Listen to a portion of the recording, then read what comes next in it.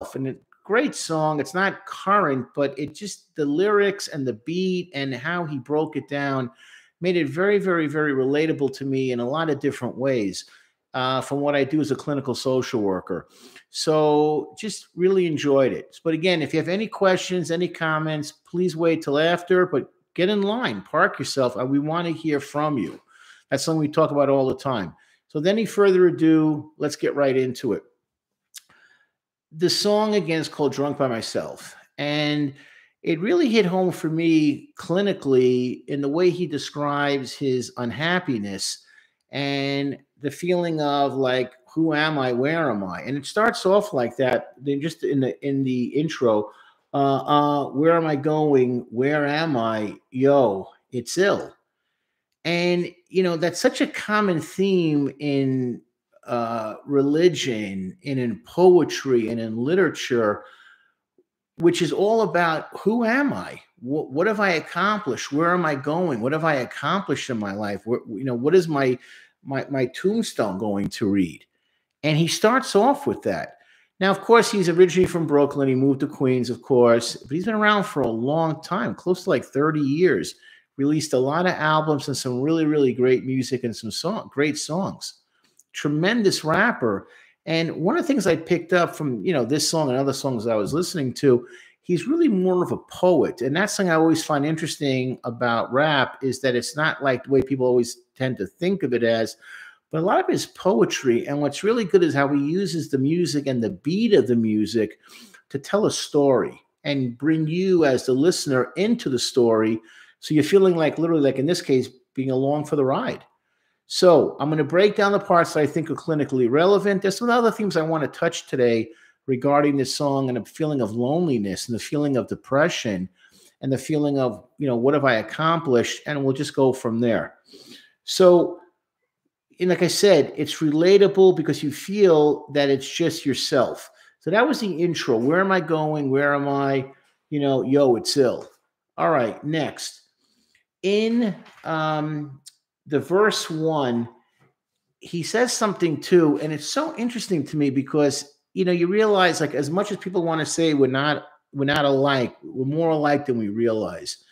And he says, my precious baby girl came like 40 nights of rain to replenish my adolescent brain. Blessed be her name, before her I was insane. And, everyone I've talked to in my life, I'm going to be actually 61 in like a month and a half. What's interesting to me is that everyone says the same thing. Whatever I've achieved in life, fame, fortune, money, women, blah, blah, blah, it doesn't really matter if I don't have a relationship with my kids. They really talk about that with their spouses, their husband or their wife. Because I always tell the women I work with, deal with, I say, I wish you have a great guy who kisses your butt, who loves you unconditionally, is always going to be there for you, but probably not going to happen. But your kids, that's really your legacy. And that really is so important. And so many people share with me how they don't talk to their kids. They don't have any connection with them. They haven't spoken to their kid in a decade. Their kid ran from them. There's no connection. They try and call, send emails, social media, and there's nothing there. And they really regret that their kids are not part of their lives. So here, for someone who is so, someone's autobiographical, so to speak, you could sense that that's a problem. I don't have access. I don't have a chance to be connected. And that's why I stress so much in all the videos that we've done and the live streams, make an effort to be there for your kids. I can't stress that enough because the way he says it, it's perfect. My precious baby came like 40 nights of rain to replenish my adolescent brain. It's almost like Noah. Blessed be her name, before her birth I was insane. All that rain. So I drive to cool the presence down, delay the pain. Delay the pain. I'm in agony. I don't have access to my kid. I don't feel connected. So these are the things I want people to kind of talk about tonight. These are questions to bring up and talk about, and I'm here tonight to do so. So then I go a little further. As odd as it is, the more I gain, the harder it is. It's always like that. We always have this fantasy that somehow, you're going to achieve your dream, wealth, famous, successful. The world will know me, packed arenas. I'm an amazing athlete. I'm in front of the camera. Everyone knows my name. I have this, I have this, I own this. The harder it is. The more I gain, the harder, because you got to have more things to kind of worry about, more things you got to be on top of. I've accepted that a long time ago in my own personal life, in my work life. It's always going to be stress. There's always going to be turmoil, and I'm really there to fix it. And as the more I accept that, the better I am as a worker and as a person. Like, this is what I'm dealing with. It's not going to change. It's not going to somehow magically get better. This is what I do. That's it. And he goes like this. He goes, blank snitching. Can't trust people. What a shock. If I'm going to say this tonight too. The song is great how he breaks it down, but I'll say this in any situation. Be very careful who you partner with in life. Be very, very careful. And every time I trust other people that do the right thing, oddly enough, they do the wrong thing. So when he says that, blank snitching, I ain't saying names. I've been there. I've been there. Now you're looking at my face, you're thinking, how can this guy relate to this artist? But, more ways than not, I do. Because I get it. You want people to do the right thing by you, but you know what? They're not family. They're not your kids. These are people you meet. Some are good and most are not so good. So always be aware of that, guys, and girls too. People that you think are your friends are not really. You want to believe, you want to hope, but it doesn't happen that way. Okay, moving on forward. In the chorus, I counted 9 times where he does this. He says 9 times, he says the words drunk by myself, and 3 times he says alone. Using alcohol as a drug, as medicine. But he starts off with, I am drunk by myself, gun under my seat. I'm drunk by myself. You're not even with anybody. You're by yourself. And the bottle acts like a person. That's someone I can relate to. The bottle is there for me. The bottle is there for me. It's like a mistress. It's like it's an addiction. You think that, it's going to make me feel warm inside. It's going to make me feel happy. It will for a while, but in the end, it always leaves you. And in the end, you got to deal with your problems all over again. They're still going to be there despite your headache and your nausea and your inability to focus for half the day. Yeah, that's it. It's a drug and it affects you. Then it also goes down a little further. When I'm drunk by myself alone, that was the first of 3 times, but drunk by myself is the first of 9. Drunk by myself, third. Drunk by myself. That's all I have. Going on, it goes in the last paragraph. Windows up, blasting AC, going wherever instinct takes me. I hate it when I'm like this. The bottle's my accomplice. It's a great, 4-line stanza. And it flows. He's a very talented artist. But you know what? When he says that line, he goes, I'm trying to find, takes me, wherever instinct takes me. You're trying to find a new direction because it's not working. Of all the musicians that we've covered a lot of them. And I'm constantly learning about new music and new artists. But it's that same theme. I'm looking. I get into a car and I drive, hoping it's going to take me somewhere different. But in the end, it's the same exit. It's the same entrance. Oh, I'll get off Route 42, or I'll take exit 39, or I'll make a quick left and go down this street. And we all want to believe there's like another area to go to, but there really isn't. The original Twilight Zones did that really well, like an alternative fantasy. I'm going to go back to my childhood. Middle age is not working. I'm going to go to a place where all kids are respected and loved. Not working. I'm going to go to a different planet. I'll be a god there. Didn't work. Because when you're unhappy with yourself, you're unable to see the bigger picture. And that's what happens to you. So listen to the words. I mean, people say that, of course, they let it soak in. They felt like, wow, the guy was talking about their own life.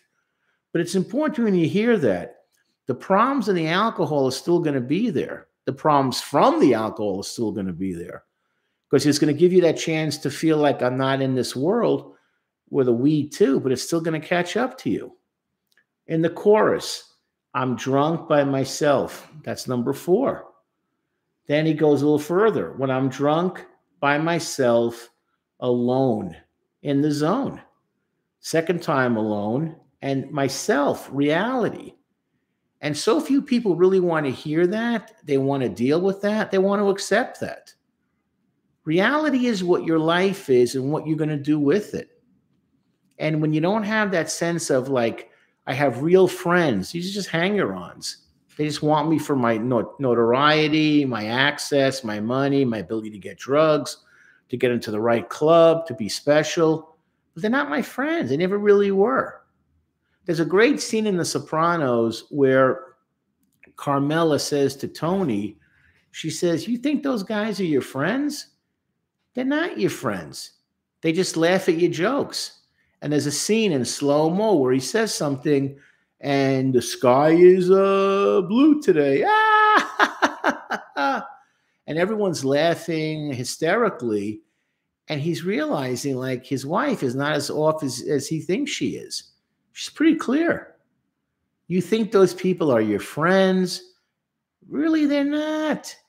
You provide them with work and they're able to steal with you, but they're not your friends. And when he says this joke and they're all laughing, he looks around the table, looks around the room, and he realizes, are they really my friend? And the answer is they're probably not. And you can be replaced and they'll follow someone else. Verse 3. I'm sorry, and drunk by myself, number 6. And then it goes into verse 3. The reason I want to be alone, tired of all the things that went wrong. You don't want to look in the mirror. I want to be alone. I don't know how to talk to people. I don't know how to share with people. Things have not gone the way that I wanted them to. Been really depressed about it. Have not gone the way they were supposed to. Leave me alone. I'm sick of people. And in a sense, I'm sick of myself. I don't want to be around other people. The more I drink, the more I think bad thoughts. Well, that's what happens. Because alcohol, think about it, is a depressant. You know?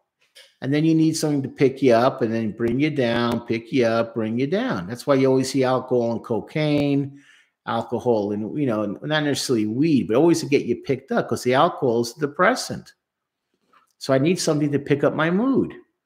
The more I drink, the more I think bad thoughts. Fake friends who hung around who want to bring you down. I thought my boys, my posse, my homies, whatever term you want to use for it, they're just people you meet. I had this conversation with somebody and I said, look, don't kid yourself, man. People have this impression because of businesses that work is your life. And your people at work are your best friends. But reality is they're just people you work with. You might find 1 or 2 people you're tight with. But I always tell people, get hobbies, get a life outside of work. Whatever you enjoy doing, who cares? Those are the people you're going to have a common interest with. That's how you got to look at things. He goes on further. Fake friends who hung around who want to bring you down. Oh, man, I've been burned by people I thought were my friends. And I didn't even do anything, but I got sucked in because they weren't my friends. They weren't my friends. Not knowing who to trust. Rumors about blanks coming through. I've been there, done that more than once. People are supposed to look out for me, do right by me, ended up screwing me. They didn't care because they never were my friends. Let me tell you something about people who think like that. They're narcissists. They're antisocial. And guess what? They've screwed over hundreds of people. And you're just one in a long line of being screwed over. Once you understand that early, that's why we want you to join and be part of our organization, why we were raising our rates to $75 a month. Start to understand this kind of stuff, and you won't make the hundreds of mistakes I made at this point in my life. Here's the thing too, before I go a little further, I'm taking like a commercial break. You think like, oh, Bruce, man, all the videos, all the downloads, all the thousands of comments that he's answered, he must be perfect, have everything figured out. You know what? I still don't have it figured out. But I wish I would have had somebody like me when I would have been half my age to really sit me down and watch these kinds of videos. It would have changed my life. I was so naive and so stupid about so many things. So I'm giving you a chance now for a ridiculously low price with the value exponentially amazing, that you have a chance to really learn about yourself and not make the mistakes I did. That's why we said, years before, we used the term preventionist. I want to prevent you from making mistakes. So here we go around here. Not knowing who to trust, rumors about blank coming through, supposedly to shoot at us, not knowing what was true. Not knowing what was true. I thought you were my friend. You turned out to stab me in the back. Oh, I did? I did? I'm so sorry. So I get these lyrics maybe a little bit more poignantly than other people do because I've lived through this. And he's not young anymore. He's like 50 now. He's been through this himself a million times too. And then what to believe, that's why I'm on the low lately. Choosing a Henny bottle over a friend, driving again. Yeah, the bottle. The bottle's my friend. Sip, sip, suck it down. That's my friend. I can rely on my friend, the bottle. It's kind of sad. But for so many people, that's how they go through life. Friday night comes, got to hit the club, got to do some heavy drinking, got to use the weed. But as like my agent producer said before, which is so dead on, guess what? Monday morning comes around. It's not like it's inevitable Friday again, Friday, another Monday. So he really captures being alone because one of the commenters said, you're born alone, you die alone. That's something that we learn is that people think like, you come into this world alone, you go out of this world alone. That's it. Who really are your friends? Again, if anyone has any questions, any comments, kind of taking this kind of methodically going slow, park yourself. I want to hear what you have to say. So we want to hear comments. So please, please, please let us know. Then the chorus, I'm drunk by myself. Number 7. Okay. I don't want none of my peeps caught up in none of my beef. I don't want you guys caught up in my life and issues because also what you realize, I'm looking at it from a different angle. I don't want none of my peeps caught up in none of my beef. You know why? Because first of all, I can't trust them to begin with. And secondly, I got to deal with this stuff alone. It's going to fall on me anyway. How many people will say to other people, like, I really count on you. I really trust you. I really have faith in you. 99% of the time, it's like, you know what? I'd rather you not come with me because you're not going to help me. You're not someone I can rely on. So I don't want my peeps, none of my beef because you're useless to begin with. And you're not going to add to the discussion or help me out. Then it goes to when I'm drunk by myself, alone, 8 drunk, and number 3 alone. Drunk by myself, 9. That's at the end of the chorus. And that is how he really does a great job explaining that. But 9 times drunk by myself, 3 times alone. So for someone on paper, and he's referring to himself to a certain extent, of course, you realize all of this, it's like I was discussing this also. I use the term holding water in your hand, cupping water. It's going to spill out. What happened to the people? What happened to your friends? You realize it's illusionary. It's not there. Who's really going to be in your corner when you need them? Now, sometimes when we get the lyrics from Genius, they have some thoughts and then someone has some insights, which are good and sometimes they're not so good. But tonight was pretty good. So he goes like this. Difficulty holding up relationships. Like kind of like what's the song about? With years-long fiance Carmen to his so-called friends up in his entourage, not to mention the haters. Talking about his depression issues and talking about, the haters and how that's going. And, you know, he does a parallel where he's been seeing himself and a drunk driver throughout the song from beginning to the end, when he decides to go to a drive to end up where he barely makes it home, hardly makes his way home. Far-fetched? Not exactly. He goes, one bit. We're all drivers of our own lives, aren't we? And it's a good point, the way this person broke it down. We are drivers of our own lives. We are in our own car, and one day that car is going to come to an end. That road will come to an end. There's no more gas in the tank or no more road to drive. And you realize your life is over. And you're the driver of your own life. What did you accomplish? Why are we offering our program? Because we want people to learn how to have a productive life, not to be seduced by the stupids around you who are not interested in helping you, who don't want you to grow, who are jealous of you, who are vicious, who are nasty, and quite frankly, who may not even be on your level. We want you to be part of something bigger. The price is going up to $75 a month. Nothing's going to change. I'm still going to knock out these breakdowns. I'm going to do more tweets this weekend. I'm going to watch more movies to get some insight from. We want to get your thoughts on how the Platoon stuff went. But we're not stopping. We're going to keep on doing this again and again and again till we get our breakthrough. You know, and let me say something too. There's some other points that really kind of struck home to me when I was listening to the song over and over again. You get a chance, check out a movie called Mending the Line.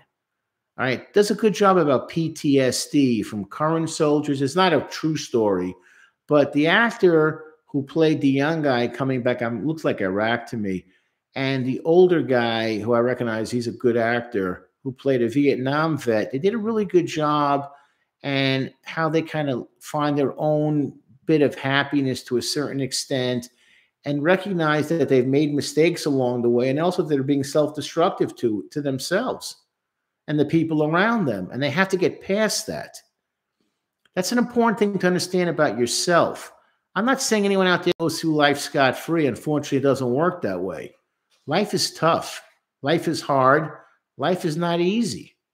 It's like, well, they just changed the rules in football, but you know, you're playing a sport like that, you're going to get hurt. You're going to leave the game. You're going to be aching.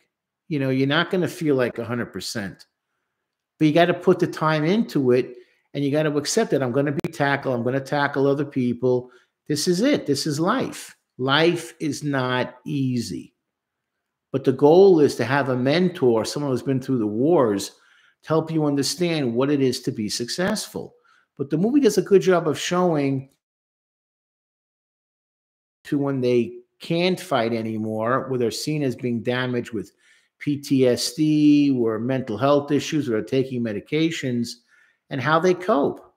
As one of the characters says, the older guy says to the younger guy, he says at one point, he says, I can smell the alcohol on your breath, you reek. And he says to him at the end, he says, look, you think that, you know, alcohol, how do you cope when you feel horrible about yourself and your comrades and your war buddies? For a while, but then it's not there. Because what happens is you need more and more and more to get the same effect. It doesn't do its job. You can forget for a couple hours, but then it comes back to bite you. You have to deal with your issues in the most appropriate way possible. Check out that movie and give me your thoughts. I'm going to do a breakdown of it anyway. I really like that movie. Because you're going to have to face your demons. And finally, I saw a newspaper article. I still got the newspaper by an columnist named Steve Lopez. He's out of LA, and he's in his 70s now, so he talks about elder issues. And it was interesting, and he was talking, this column was about women, because women outlive men, which is it's a known fact, and how they struggle now to make ends meet because of inflation. Rents go up, food prices go up, they're on a fixed income. If they have it, probably most of them don't, they're living hand to mouth. It's not covering the cost.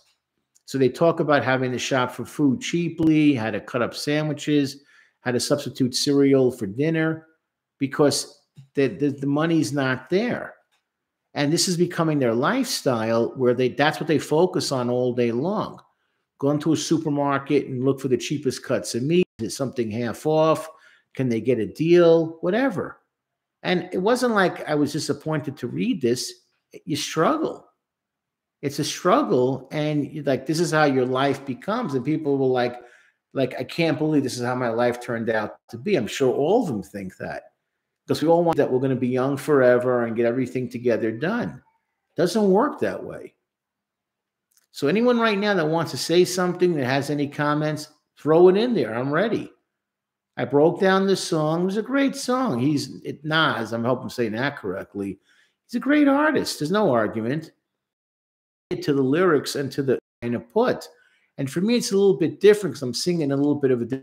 Hit us up. We want to hear people's comments. I want people to know we're going to keep on doing this stuff, but we're going to be charging for it when you sign on. Be $75 a month to get me at least once a week. Q&A, ask me questions, ask me direct stuff. And if you want me for more, it'll be a little bit more money, because we want to make it accessible to everyone, but also to learn about yourself and understand how these songs are a lot more poignant than people sometimes want to see or want to believe. It was a great choice tonight. I was happy I did the breakdown. So I'm going to give it another. Have any thoughts? But it was just interesting to me how it's the same thing, no matter really what artists that we cover. They talk about their children, if they have them or not. We did Kendrick Lamar, and who knows what his plans are. We're not tight. We don't hang out. But I wonder if he's going to take a back seat now that he has young kids and he wants to spend time with them.